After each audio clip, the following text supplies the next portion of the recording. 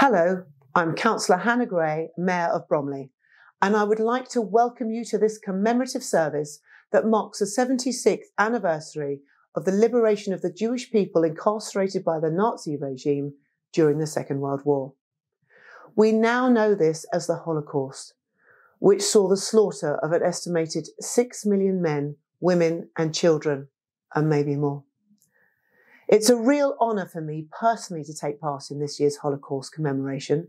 Like millions of people around the world, I remember learning about the history and the atrocities of the Holocaust from a very early age, and we must ensure that future generations also learn the same lessons. As we can't meet in person, I'm moved and appreciate that you have taken the trouble to join us for this service of remembrance. I would now like to hand over to my chaplain, Major Angela Strickland. Thank you, Madam Mayor, and thank you to all who are joining us to mark this occasion of remembrance. In 2012, my husband and I had the privilege of touring the Yad Vashem World Holocaust Remembrance Center in Israel. That visit left a lifelong imprint on our hearts of the importance of preserving the memory of those who died and those who fought selflessly to help people in need. It also impressed upon us the importance of never allowing genocide to be a part of world history again. As you may know, this week signifies the anniversary of the liberation of the Auschwitz concentration camp. Today, we remember those who were lost during the Holocaust, as well as the survivors and their loved ones still affected by the atrocities that took place. During our time together, you will hear from members of our wonderfully diverse Bromley faith community through singing, lighting of candles, reading of scripture, and words of remembrance. We hope to provide some comfort, not only to remind ourselves of the painful history brought about by the atrocities of the past, but to teach future generations that even through the worst of times, God provides hope for a better tomorrow. I would like to share a few words taken from Holocaust survivor Alexander Kimmel in his poem, The Creed of a Holocaust Survivor. In the love and compassion of the Creator, I do believe.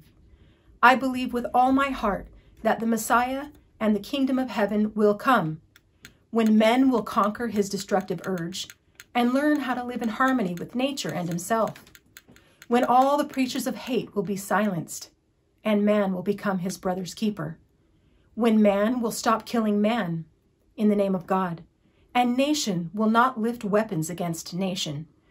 When it will be, I do not know. But despite all the signs to the contrary, in the dawn of a better world, I do believe. In light of all that is going on around the world, and in remembrance of the loss of millions of lives during the Holocaust, I echo the words of Alexander Kimmel. I too believe with all my heart that the Messiah will come. As we continue with our service, may we each strive to be a light in the darkness, never forgetting, but looking to the future with hope and to the dawn of a better world.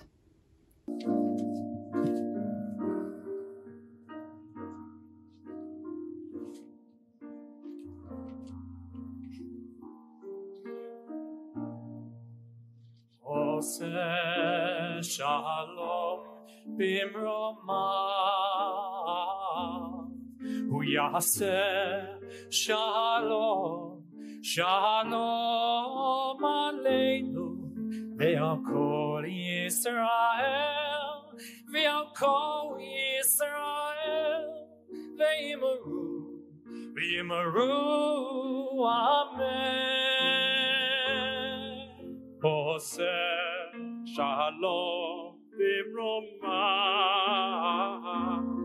hu yaseh shalom, shalom aleinu, ve'al kol Yisrael, ve'al kol Yisrael, ve'imaru, ve'imaru, amen.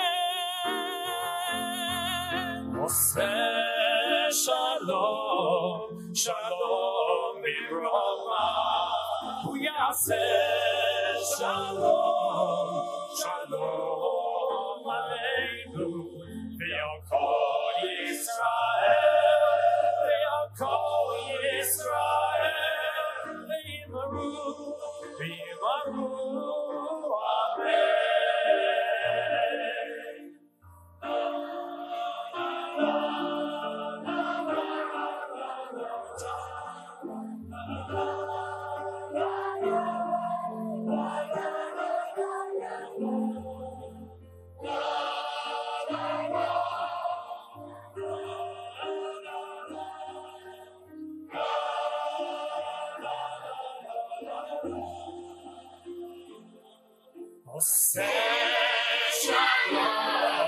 Shalom Irama.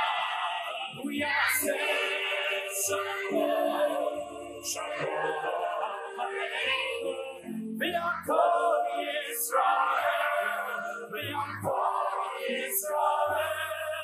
Yimaru. Amen.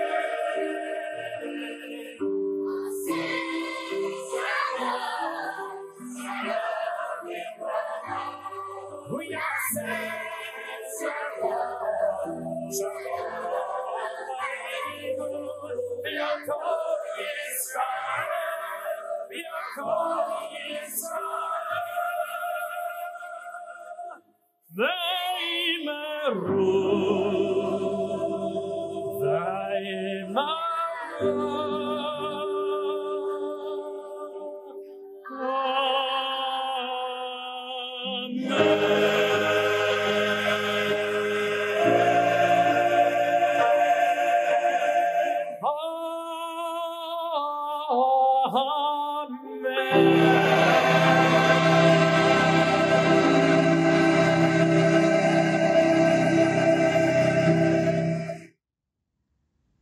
Part of the tradition associated with Holocaust Memorial is the lighting of candles. 6 candles for the 6 million Jews who perished in the Shoah. And in some places, as we're going to do in Bromley today, a 7th candle for the rest. Others, not Jews, others who perished in the persecution of the Holocaust, or perhaps symbolizing that 7th candle, the righteous among the nations, those who, by their great personal risk, assisted and gave aid to their Jewish friends. As we come to light these candles, I'm going to read a prayer composed by Rabbi David Katz. Ribono Shel Olam, Master of the Universe, on this most solemn of occasions, we open our hearts, minds, and souls to you. As we remember the 6 million, the 11 million, the indifference and the evil. As we honor the heroes, the martyrs, the survivors, and the victims, we ask you to soothe our souls, to amplify our memories, to strengthen our resolve, and to hear our prayers. We ask for your presence in our midst, for healing, light, and love to soothe and ease our pain as we commemorate the horrors that were committed not long ago. Please, O Holy One, be gentle with our souls. We ask you to help us remember forever the stories we hear, as tales of the atrocities are shared, as we re-encounter the unthinkable. We ask that these memories be strengthened and never fade, in the hope that those who remember the mistakes of the past will not repeat them. Please, O Holy One, amplify our ability to remember. We ask that you strengthen our will, that you help us to ensure that the world does not again see such monstrosities. We say, never again, and we dedicate ourselves to this principle, to the idea that justice does not allow persecution, that genocide shall not be repeated, and that vigilance is the responsibility of freedom at all costs. Please, O Holy One, make manifest our resolve that these horrors remain but memories. We ask that you answer our prayers. We pray that the call of evil falls on deaf ears, that those who fight for freedom and justice always prevail, that those who need protection do not become victims. We pray that the lessons we learn from this darkest hour allow all humankind to better itself, and truly and nobly to embody the idea that we are each made in your image. We pray for the souls of the millions and millions of victims of this brutality. We pray that we honour their lives and their memories by observing this day and by doing everything in our power and beyond to make sure that no such shadow again darkens our world. Above all, we pray for shalom, for wholeness and peace, to be in our midst now and forever. Please, O Holy One, answer our prayers and bring us a world devoid of hatred, filled instead with peace. Ken yehi ratzon, may this be God's will. And may we all say together, Amen.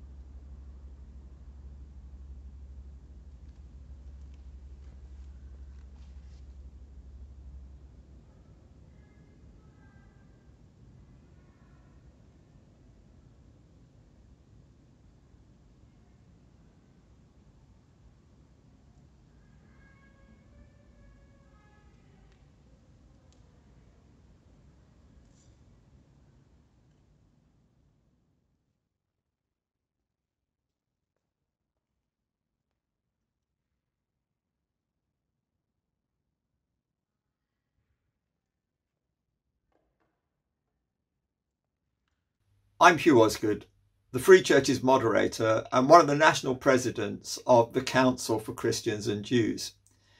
In the first lockdown, it was decided that we as national presidents should go on a pilgrimage together. Now, it wasn't exactly a pilgrimage and it wasn't exactly together, but it was a great opportunity to express our unity and to recognize some examples of light shining in the darkness. Our pilgrimage went like this. We were asked to identify a place that was a ray of hope and to walk there and then film ourselves describing our journey, expressing our gratitude and praying a specially written prayer. Between the 10 of us, we went to a whole variety of places. One of my fellow presidents went to a hospital. Another one went to elderly people's home. And I decided that I would leave my home in Bromley. I'd cross one of the footbridges that goes over the railway between Bromley South and Shortland Station.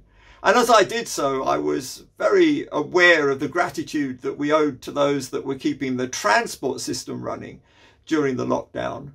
And I made my way to St Mark's School, where I'd seen teachers coming in day after day to look after children whose parents were on the front line. And of course, putting themselves on the front line as they did so. Now, whilst I was describing my journey and expressing my gratitude and praying my prayer, the rabbi with whom I'd been paired was walking down a road in the East End of London in order to stand outside a Jewish-owned convenience store, where he stood and he expressed his gratitude to the shopkeeper who'd served that community for year after year after year. And the truth is that if it hadn't been for the lockdown, we probably would not have stood there saying thank you to the teachers and thank you to that shopkeeper. Now, our pilgrimages were nothing compared with the events that took place in the middle of the last century. But for Holocaust Memorial Day this year, we've been asked to think about light in the darkness.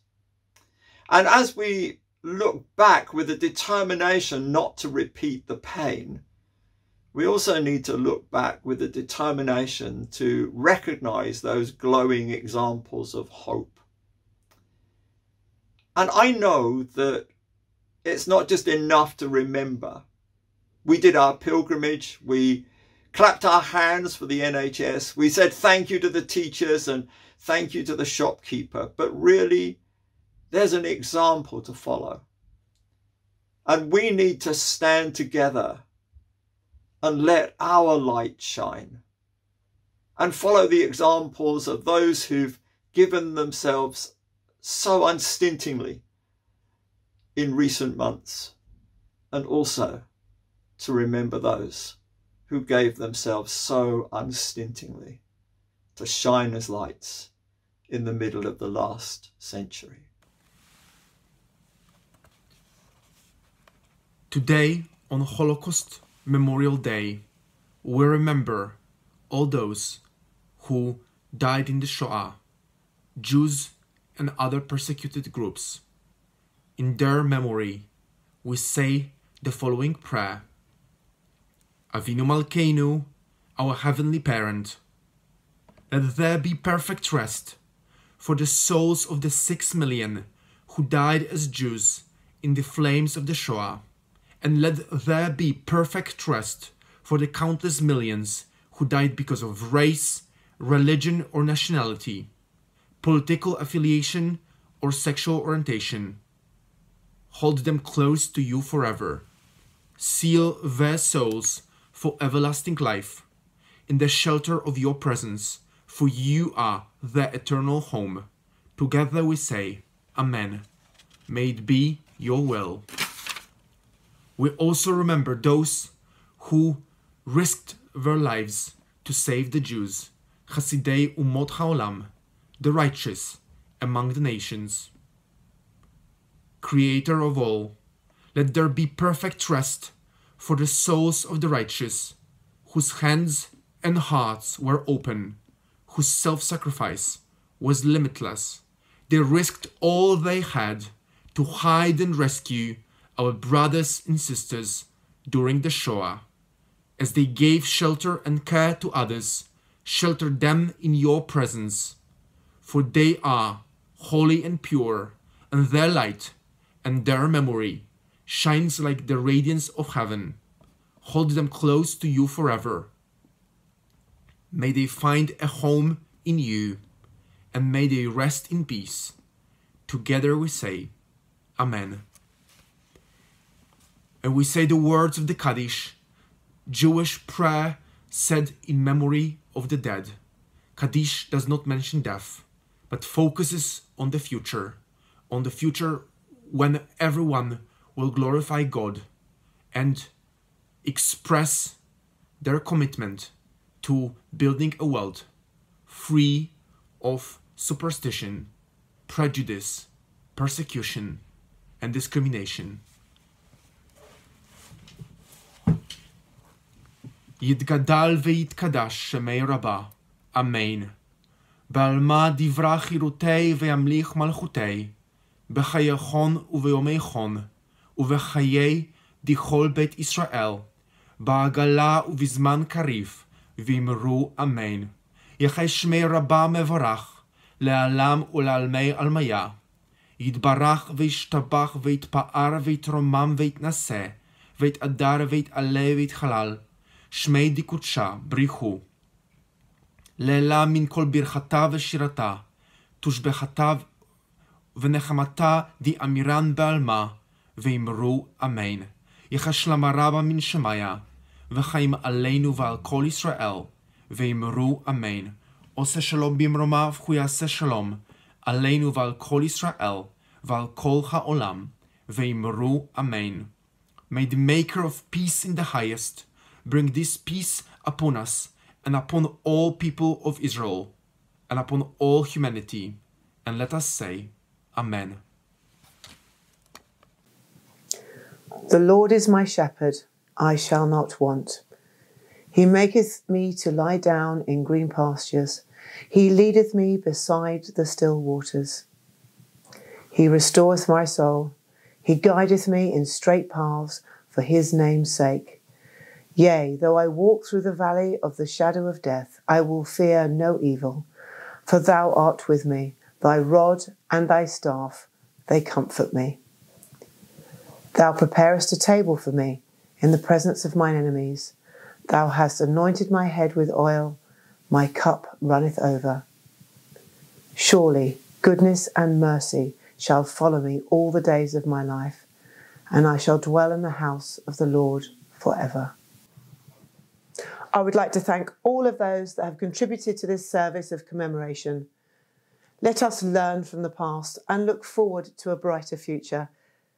Please stay safe, look after yourselves and look after your loved ones.